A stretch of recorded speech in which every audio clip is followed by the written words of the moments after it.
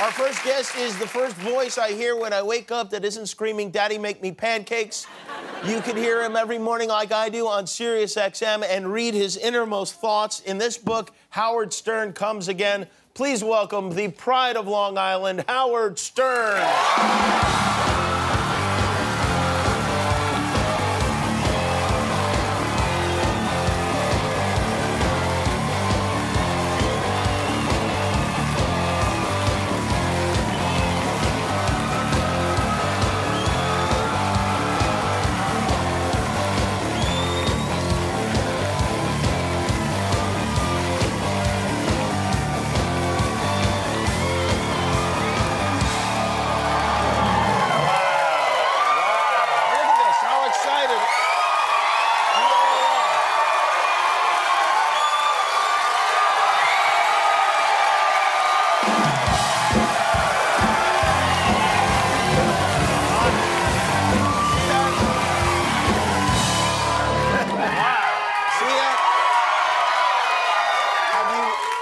Felt the enthusiasm in this city. You know what? This, as you said, LA is all a buzz. It's great. I live in New York. I'm a hermit, as you know. And when I come out here, like every 15, 20 years, the first they think there's a giant praying mantis in town. But then there I am, and people get excited when I'm here. As you are excited. I am excited. I'm very excited. For those of you who don't know, Jimmy is my dear friend. We even go on vacation occasionally together. Yes, we have a very close relationship. I'm almost family. Yes, yes. I'm not quite family, because if you're family, then you get a job here. We'd be happy to take you on. I'm backstage and I'm walking around the halls, and you run into cousin Bertha, and Uncle Cleto, you know, Aunt Flippy, and you know, you see these people, and these people, I guess, are entitled to jobs. I don't know how you do it. You don't have any family members working at the show. Well, with your show, it's like I said, it's like with people with the Native Americans. You know, well, Native Americans. If you can prove you're a Native American, you get to own one of those casinos. Around here, if you can prove you're Jimmy's relative, you get a job. Well, you're a member of my tribe. It's unbelievable. Yeah. But I did, before we talk about anything beside my book, Sirius XM, I wanted to tell you how much I love you. I love you, too. And I'm going to sing you a song. Oh, no, really? Yeah. Should I? I didn't even rehearse with the band. This is totally spontaneous. Oh, all right. The only song I know the lyrics to somewhat. You know the Carpenters, Close to You? What? Yes, I do. Why do birds... What's with you guys? It's a wedding song. Why do birds suddenly appear every time Jimmy's near? Just like me, they long to be close to you. Oh, thank you. On the day that you were born, the angels sent the banner and decided to create a dream come true. So they sprinkled fairy dust among your little head and took his holy too. Look how uncomfortable you are. I know, yeah, I'm very uncomfortable, yeah. Like you didn't even move. We are very close. I didn't know we were that. I didn't know we were Carpenters close. Don't you think we're that close? You know, I wrote this book, Howard Stern. You wrote something beautiful about me in the book. Thank you very much. I did. It really touched me, honestly. But thank you for saying that. But the book is near and dear to me, and it's available for Christmas. But regardless of that, I wrote something beautiful about Jimmy. Jimmy is always very supportive of my career, and he always sends me a note whenever I do a show that he thinks is particularly good. But the book got me into trouble because, you know, everyone said to me, who is your favorite interview of all time? Right. And so, you know, listen, who knows who's my favorite interview, but I put some thought to it. I said, oh, Conan O'Brien, we had a particularly good interview. Well, this has lit a fire under everyone's head. Jimmy, you've dropped snide remarks. Why don't you go to your good friend Conan? Or David Spade was on my show. He goes, I guess I'm not good enough to be your favorite interview. So it's sort of weird, but I'm pleased with the book, and I got a chance to tell people. You should be pleased with the book. I am pleased with it. Because it is, I think, a written record of what a great interviewer you are. Well, you know, I've had so many great guests and so many profound moments on the show. Since we went to SiriusXM, I've been able to do some long-form interviews. It's a different kind of format than we had on regular radio. And it's really enabled me to go out there and ask some questions that I'm curious about. I couldn't imagine when I was a little boy dreaming about being on the radio that one day I'd get to sit with Paul McCartney or Madonna or with you or with this one or that one, you know, Letterman. And so getting that opportunity and to sit there sometimes for an hour and a half, and it's like Chinese water torture for these people. No, it's not. You keep them in the chair long enough, and they break down and they open up a little bit. It is. You know what it is, I think, is that your questions are questions oftentimes not only have you never been asked, but there are things you hadn't thought about before. And sometimes, like when you interview me, I'll feel like oh, yeah, I never really considered that before. And people like talking about themselves. They become so comfortable, they open up. And I was speaking to Adam Levine about this. Well, we were on your show on Monday. He said when he walks out of the studio sometimes, he goes, oh, no, what did I say? And he starts going back through everything he said. Well, the thing that happened for me was, really, I was in psychotherapy, and I talk about it in the book, and I'm a big proponent of it. And I started to think about how much I liked being listened to when I'm sitting in the chair with a psychiatrist. And I said, you know, I really have to change my approach because it might be really nice for people to be really heard. And I have a format. You know, when you're interviewing people, sometimes it must be frustrating because you get a 5-minute block to try to make something happen, and it's all compressed. With radio, what is so beautiful about it is if we decide to talk for an hour and a half, you know, I mean, I had Demi Moore on today, and we were talking about the movie Ghost, which I'm obsessed with. I wanted to hear about that in her life. And so we could have this long-form conversation, and just a lot is allowed to happen in that kind of time. One of my favorite things that happens on the show, and you know I listen every morning, is when the interview ends, and then you say goodbye to the guest, and then it winds up going another 45 minutes. That's the technique. But that works. It works. Like, how can it be over and then continue for that long? I don't know what happens when you tell people it's over, they forget, and then all of a sudden they get even more real. So you do that on purpose? Absolutely. Really? Everything I do on that show is on purpose. Everything is on purpose? No, I don't wing many things, but saying to someone, hey, this was a great interview, thank you for coming in, and one more thing.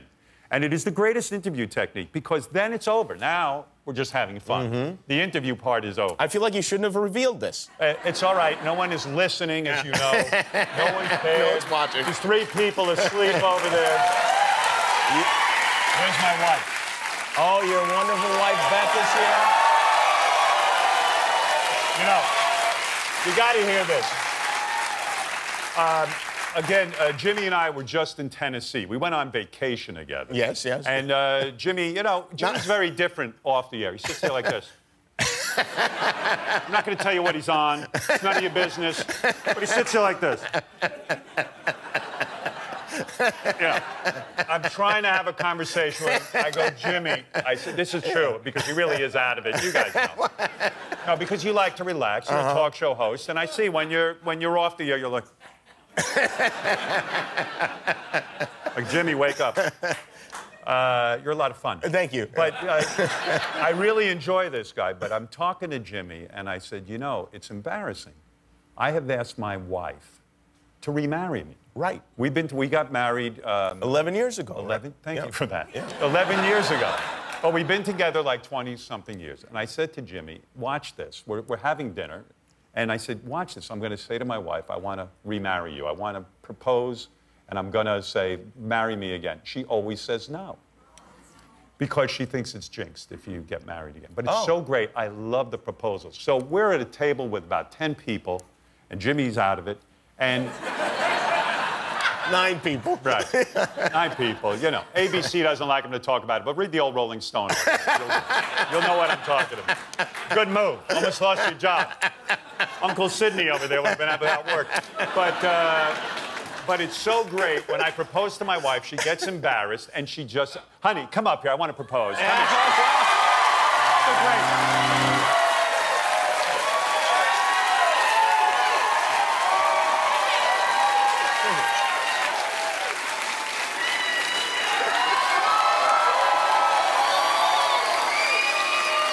Darling, you know, you have given me the best years of my life. I love you so much. You do so much for animal rescue. You know how I feel about you.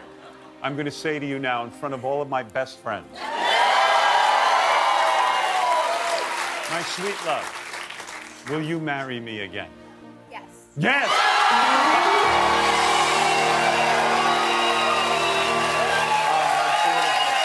That's beautiful. There you go. That's a little interrupt. All right. Howard Stern is here. We'll be right back. Everyone is excited because Howard Stern is here. This is his book, Howard Stern Comes Again, The Howard Stern Show on Sirius XM Radio. Doing it all. You haven't, you haven't been here for more than 20 years. The last time... In L.A., you mean? In L.A. doing your show. The last time, I think, was 1986. Right. According to Gary. This week you've had, let me just list. You mentioned that we'd had Adam Levine. You had Jennifer Aniston, Arnold Schwarzenegger, Robert Downey Jr. this week, Snoop Dogg, Seth Rogen, Demi Moore, Green Day. Yes, the whole idea was that all of these people, including you, were gracious enough to welcome me to L.A. Yes. And so what says L.A. more than celebrities and weed? So... Your staff has gone crazy. My staff has gone crazy. Yeah. So we had this fabulous lineup on Monday. Governor Schwarzenegger came in and welcomed us to L.A. You were there for that. Adam sang a song. Robert Downey Jr. was eloquent. Jennifer Aniston, her first appearance on the show. Yes. And then Tuesday, Snoop Dogg and Seth Rogen came in, who are pot experts, and got one of my guys high. It was a very beautiful JD moment. got high on the show for the first time in his life. Right. I was going to invite you to that show, but I know ABC will fire you. He really is an expert. Tell him. What are you... are you allowed to talk about that? It's legal now, right? It is legal now, yes. Things are different. Lie to everyone and tell them you don't smoke marijuana. I've never smoked pot my whole life. I think you would like it. Thank you. Really? Yeah. So, do you know who was on the show the last time you were here? Changing the subject? Oh, no. Who was on the show here last time I was here? On your show On my last time. show in 1986? Yeah. It was Dick Butkus. Oh. And the lady who did the voice of the squirrel in Rocky and Bullwinkle. Her name was June Foray. June Foray, yes. That's a funny story, actually. Now that you bring it, it brings me back to my memory. June Foray was this lovely woman, and she had this great gig. Like you said, she was the voice of Rocket J. Squirrel on Rocky and Bullwinkle. And she was the voice also of Natasha, who was the bad guy on this cartoon. What a great gig. Just doing a dopey voice on a cartoon, and they pay you like a fortune. Yeah. This woman does not want to jeopardize her gig, but on the other hand, she just once in her life wanted people to know that she was the voice behind Rocky the Squirrel. So we wrote her a script, and Dick Butkus was sitting there, the legendary football player. And we wrote her a script, and we didn't show it to her ahead of time. Of course not. No. And we said, you'll play Rocky the Squirrel, and you're going to seduce Jessica Hahn, who at the time was very famous, we know. Right. And Dick Butkus was also going to try to have sex with Rocket J. Squirrel and Jessica Hahn, and it was going to be a threesome. It was a disgusting, degenerate script. Well, we get on the air, we throw it in front of her, and she goes, Jessica Hahn, I want to, and she's describing all these sexual positions and everything else. A day later, we're airing this thing like crazy. It's the greatest thing that ever happened. The real voice of Rocky the Squirrel, Dick Butkus, Jessica Hahn, three-way, whole thing. Calls up about 3 days later. Calls my producer crying. You can't air that again. They're going to fire me. It's the worst thing that ever happened. Promise me you'll never air it. Now, you know me. I was like, it's tough luck. But no, I was a nice guy. She was a nice woman. I took it right off the air. I was a good guy. And now she recently died, and God, we're playing the hell out of it. Yeah, right. Hey, listen, guys. It's not like she's going to lose the gig. Now it's legendary. It is legendary. Yes, the good old days. Those were the good old days. Those were the good old days. Do you feel now, do you take any satisfaction in knowing that the last time you were here, you were this malcontent outsider, borderline pornographer, right. Filth merchant, really? First of all, I resent what you said, borderline pornographer. I was a pornographer. No, And now you are the toast of the town. When I was on regular radio, the idea of dealing with sexual topics was so taboo. The religious right was after me. The federal government was fining me millions of dollars for my broadcasts. talking about sex titillated me so much because I just love poking my finger in the eye of authority. So it wasn't so much about sex. It was more about, are we really being serious about this? The government, this is what they're worried about? Yeah. Whether or not Jessica Hahn and Dick Buckus have a three-way with a squirrel? I mean, I think we're all adults here. So this was fabulous. When I got to satellite radio, they don't care what I do. Yeah. There's no prison guard. All the inmates are running the show. You can do whatever you want. And so sex is a ridiculous thing to sit there and concentrate on. Not that we don't occasionally, don't get me wrong. I mean, you know, we can get raunchy. Yeah, the show is not as, interestingly, not as focused on that as it was back then. Now because it's not as much fun. You don't have religious groups coming after you and chasing you in the streets. So that's what you would like, the religious groups to come after you and chase you in the streets. I believe, no, you know what it is? I'm enjoying my time at Satellite so much, I knew I had to get off regular radio. It would have been the end of my career. They were editing my show. I was under tremendous pressure not to get fined again by the government. And so when Satellite offered me this opportunity, it really was a godsend because I wasn't interested in quitting my career. And Satellite has opened up a world where that's why I celebrate this book, because Satellite's been so great and the interviews have been great. And we've actually managed to not only expand the show in directions I never thought we could go, but it's actually fun. The Donald Trump stuff is just amazing. I mean, throughout the book, it'll say, and now a word from our president.